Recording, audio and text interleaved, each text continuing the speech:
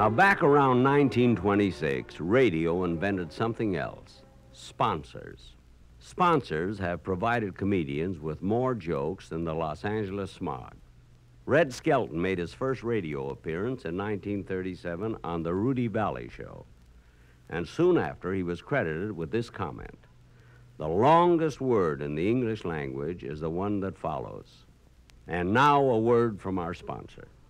But one of the reasons both radio and television were able to provide free entertainment of the highest caliber was the advertisers who paid the bills. I'm sure you'll find a chuckle or two in these famous radio commercials. The first you hear is from Interwoven Socks, reputed to be the first singing commercial. The singers are the famed Billy Jones and Ernie Hare, who were known as the Happiness Boys. How do you do, everybody? How do you do? Gee, it's great to say hello to all of you.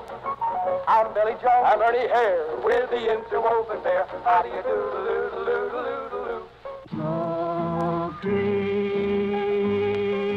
from smoke rings while a Chesterfield burns.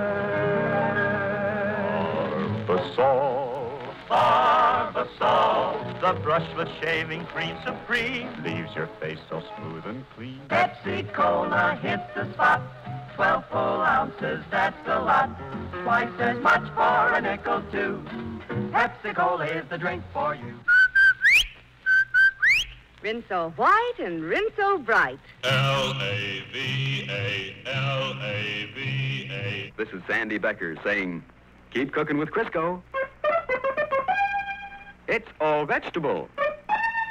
It's digestible. Longines is not lightly called the world's most honored watch, for Longines watches have won 10 World's Fair grand prizes and 28 gold medals.